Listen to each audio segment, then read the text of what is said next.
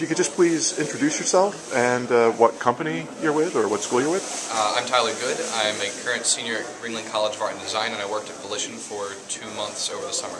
Okay. So when did you first realize that you were kind of morphing towards a tech artist, or do you always go with the idea that this is what I want to do, I want to be a tech artist? I had a scripting class in the sophomore year of my curriculum at Ringling, and just kind of realized that I enjoyed doing that more than I enjoyed doing my content creation stuff. And I was also really interested in lighting. And actually last year when I came to the Game Developer Conference, there was kind of a 1-2 punch of the first one being Bronwyn Grimes' talk about the shaders in Left 4 Dead 2. And that got me really excited. It was like a beautiful kind of layout of the process that she went through and that their shader team went through.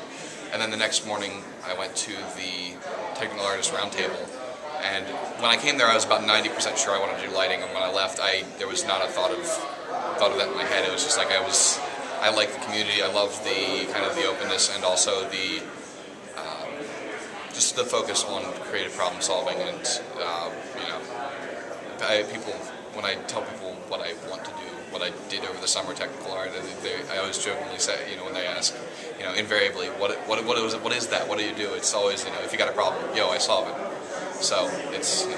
But can you give an example of one of those problems that you solved? I think one of my favorite ones that I did was because I kind of had more ownership of it than anything else over the summer at Volition was it was called the Quick Select Isolate tool or something like that. They've got another version of it in Maya, but in Max they have something where they hit a hotkey and it just takes whatever you got selected and gets rid of all of it. And Volition's got its own proprietary engine, so every tool they have they've built. And so there was something that just came across on the list of things that needed done that was somebody had asked for a version of this in the world editor, and it was the first tool that I kind of got complete ownership over. I'd been doing bug fixes on other people's tools and doing some stuff like adding UI to add new features to people's tools, but this was the first one that I really got to do from start to finish. It's like I got this is what they want. I've got to design it, kind of roll it out, do a couple iterations on it, and get it to where it's actually finished. So it was just like this little tiny thing. It's I think it was something commented. It ended up being like 60 lines of code or something like that, or 60 or 70 lines of code. But it was just it was such a great feeling to have that first little bit of ownership on there is this one little part of the workflow that I have now made a lot easier for this guy who ended up sharing with the rest of the team, because he had been the person who was really pushing for it. That's awesome. So you came in as an artist or a programmer, or were you always kind of straddling the line with your training? Training-wise, I came in kind of I made the right decision for the wrong reasons. I think going to Ringling, because I always tell people who are kind of looking at high school kids, because I give tours for my school, I always tell them, don't get into games because you want to work on video games. You don't get into comic books because you want to get into comic books. You do it because you like illustrating, you like drawing. You shouldn't get into games because you really want to get into the games industry, because that's not a job. That's not something that you don't do games.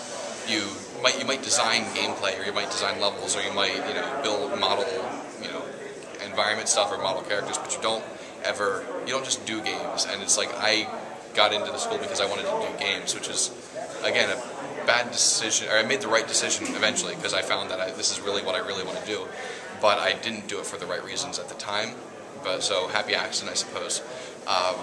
But I kind of found that I wasn't quite as adept at the content creation stuff as the people around me, but I really loved every time that there was something that I could make my process better. I kind of got to the level of everybody else, not by doing all of the work, but by figuring ways that I could shortcut my work so that I had more time to iterate back on my artistic work. So that was kind of something I started doing it without realizing that I could actually do this as sort of a support position as opposed to being the actual content creator. But I kind of kept afloat by building tools for myself and kind of supporting my own process. And then I had a scripting class in my sophomore year, Robert Cooksey, who I think you may have talked with, and it was just kind of eye-opening, because he had just gone to his first Game Developers Conference, and think it was the first or second, but he kind of met up with the tech artist people and found this weird little subculture community of people who were just helping each other and helping the people in their houses, and just kind of tapped me on the shoulder and pulled me aside. He's like, you should kind of look into this thing. Gave me the techartist.org website, and but really just kind of tapped me as somebody who I was much more interested in the support functions and in sort of the hows than the whats, I guess, would be what the things the problems that excited me wasn't what am I going to design or what is it going to look like or all those things, so much as how can I make it so that I have the most time to do my, or for me at school it was for me, but eventually it'll hopefully be for the rest of my team. How can I make it so that the content creators have the most time and can go through spend the most time making art or making design as opposed to kind of struggling with the tools? It sounds like most of this has been self-directed learning, or also stuff that you covered in your coursework. Yeah, it's sometimes actually been not fighting it. My professors have been supportive, but also at the same time, it's you got to get your work done. You got to get your work, and there are times when it's like just kind of, and it's a failing, probably personally failing. That it's just like I'll get started. It's like I've got this, this little tool that I want to write that'll, it'll save me 20 hours in the end, but I've got a milestone that I need to hit for my thesis in half a week, and 20 hours out of the next month is great, but it doesn't help me in the in the next week sort of thing. But yeah, it's been a lot of. I think my first language might have been JavaScript in like 1997, doing like little web pages in my on Angelfire. But I had kind of just always dabbled around. Picked up a little bit of Lisp, did a little bit of PHP. I'd seen Python before, but I'd never used it. Just kind of a little bit here, a little bit there. They always interested me.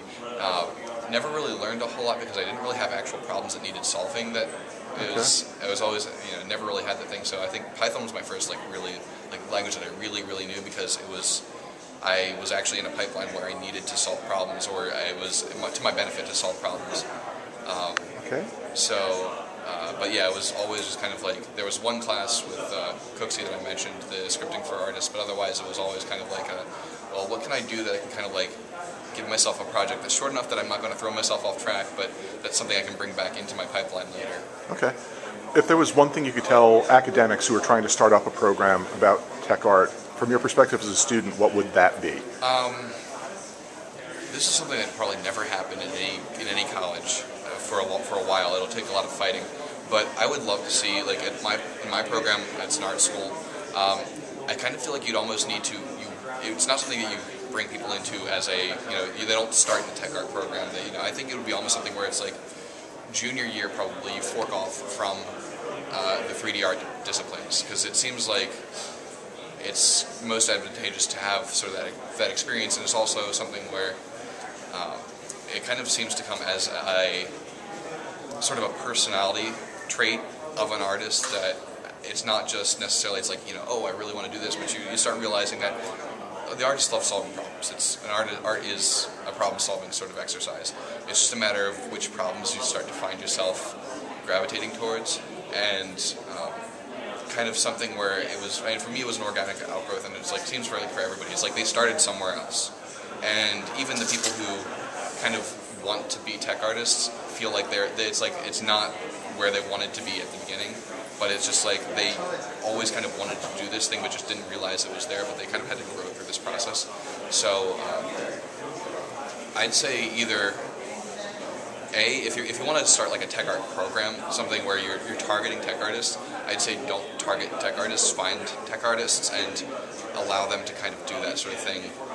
Give them the flexibility in your program, because a tech artist without a team to support is useless, and it's the way to learn is to do, and that's the approach that any good art school, any good 3D game art program is going to be teaching by doing, and tech art's going to be the same way. You don't teach them by sticking them in a classroom and teaching them Python out of a book, or by just giving them a set of standard operations. It's well, you got to make this to suit this, to do this, to do that. It's not something it should be. You've got a team of artists who are working on their school projects, working on their theses, and then you give the students, the people who are interested in tech art, be more lenient with them. Let them give them fewer projects on the artistic side. You know, maybe they're still doing production, but just not as much. But make them live with what they make. So, you know, if you make a tool, support it. That is, you know, grade them off of, you know, assuming you're giving grades and all that, grade them off of the tool that they write and how useful it is, who's using it, how many people are using it, how they're evangelizing it, the documentation they write, you know, how well they support it. Because, you know, every tool is broken the first time you write it. You know, with the exception of probably the Hello World script, I don't think I've ever kept the first iteration of any script I've ever written, and I assume this is probably an experience that, you know, follows up along the people with, you know, real world experience that goes beyond 2 months. But, you know, so, you know, don't grade off of the first iteration, grade off of how they kind of, you know, pile on that sort of those layers of excellence over top of that.